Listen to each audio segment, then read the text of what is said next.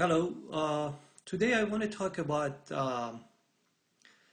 a point known as Instantaneous Center of Rotation, and its acronym is I for instantaneous and C for center.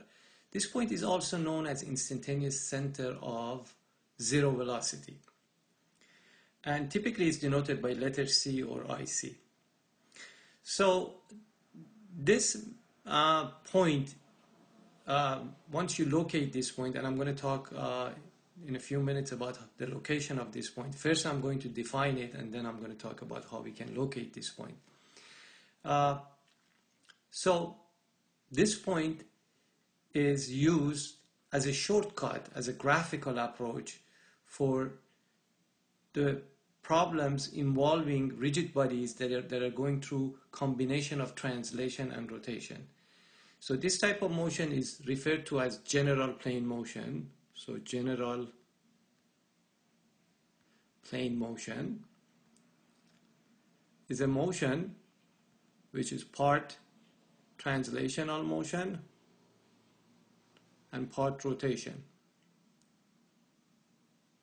So you see in this picture below, the body is shown in blue, is a rigid body.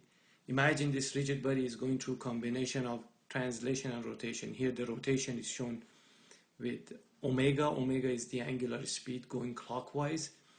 And we kind of freeze the motion at one instant, and we try to locate a point known as the instantaneous center. What's the significance of this point?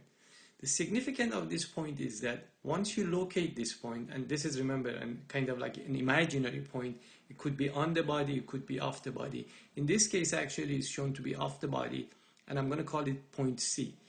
Now, once you locate this point, velocity of this point, because it becomes the center of rotation, is equal to 0.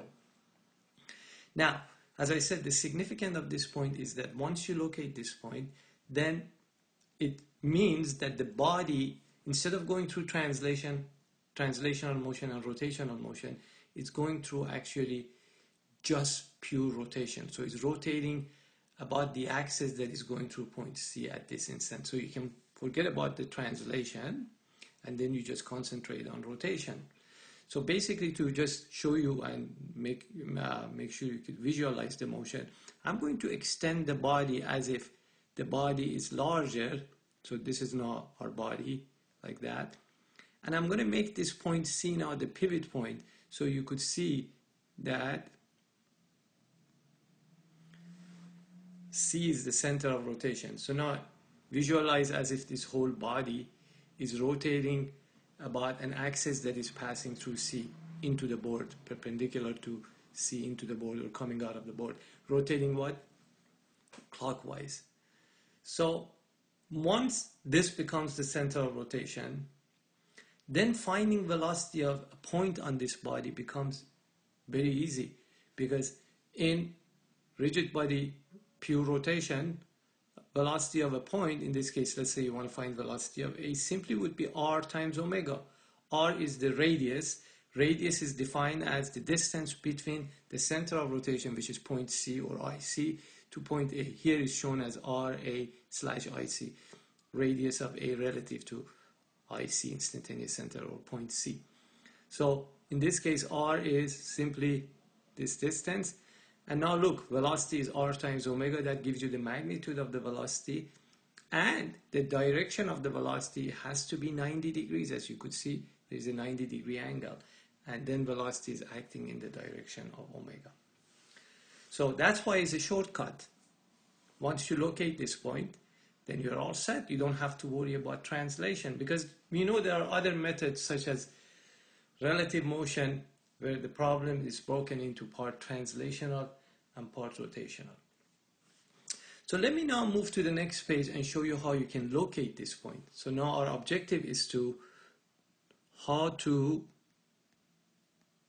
locate the instantaneous center. So I'm going to just draw a rigid body again, just in an arbitrary shape. Now imagine that this rigid body is rotating with some angular speed, and at the same time it's translating. So it's translating, let's say, down, up, whatever direction. So what do we need in general to locate the instantaneous center, this imaginary point, this imaginary axis that passes through this point? Well, you need basically velocity of 2 points on the body. So I'm going to pick 2 points, point A, let's say here, and then point B, let's say here. And then what I need is velocity of 2 points. So let's say velocity of A is given to be like that. So that's VA. And velocity of B is given to be like this at this instant. So then, how do you locate the instantaneous center once you have velocity of 2 points? It's very simple. All you have to do is to draw perpendicular lines to the velocity of A at A. So that would be like that. Remember, 90 degrees. And to the velocity of B at B. The point of intersection becomes the instantaneous center. So let me actually show you that. Now this is now the pivot point, as if the body is